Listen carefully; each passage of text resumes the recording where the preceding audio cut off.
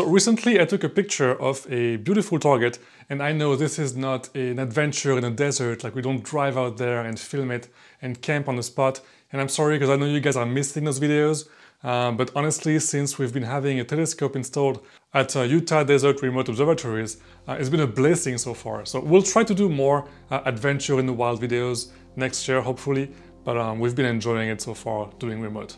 So we've been focusing on not capturing as many targets as we can, but rather on spending a ton of time on a few select targets.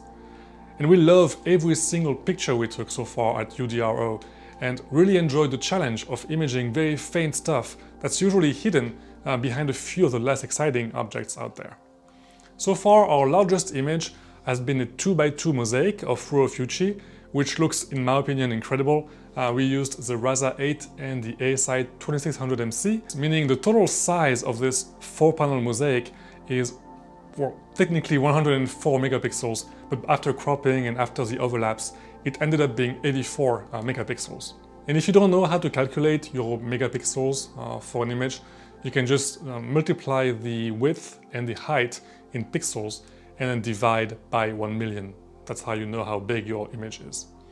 So the next step would be to go from a 4-panel mosaic to, well, a 6-panel, right? So I was looking for a good target that would fit just right in a 3x3 mosaic and decided to go for the Hyades.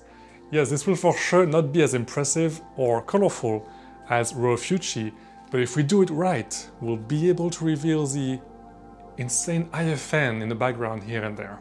Because I know there is some, for sure. So I decided that spending about 8 hours on each panel would be ideal, so I set up the sequence in Nina, and this is what it looked like. So a bit of a mess, but whenever a panel would be complete, which usually would take between 1 and 3 clear nights, I would just delete that tab, so the sequencer would get less and less messy over time. And you can see here what my framing looked like. 6 panels is just perfect enough to include all of the Hyades cluster with a crop sensor camera and the RASA 8. So processing was of course also messy.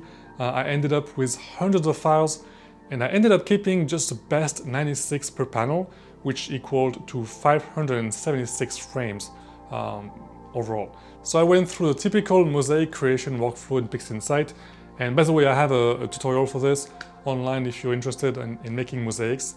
And processing overall was very fun. Look at all this dust, it's just insane. And I am so happy with how much I was able to reveal without going too crazy. So I hope you guys like this image. It's so far the biggest one we've made. The total size for this, if I didn't crop or overlap, would have been 144 megapixels, but after cropping and all the overlaps of the panels, it ended up being 118 megapixels.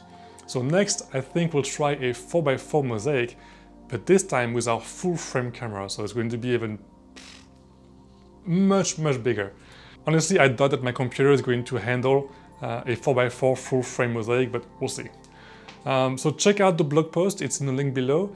And we also have a raw data available for a section of this image, and included is also a full 4K video that shows you how to process an image with a lot of hidden IFN. So if you want to learn how to process and reveal IFN specifically, you can get that video because it's very useful and also includes the raw data. So I'll see you guys next time, and clear skies.